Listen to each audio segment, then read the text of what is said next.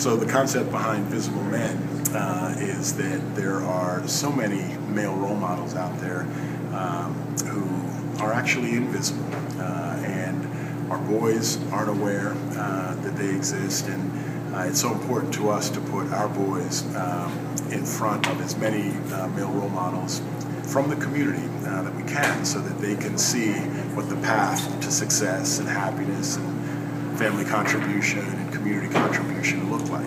So we need our male role models in the community to be visible. And really it's taken from Ralph Ellison's great novel from back in the early 1950s, Invisible Man, where the character, the protagonist in that book, literally goes the entire book without a name. That's how invisible he is. And we want just the opposite. We want our boys in particular, but our community in general, to understand that there's so many great male role models out there, and we need to make them visible.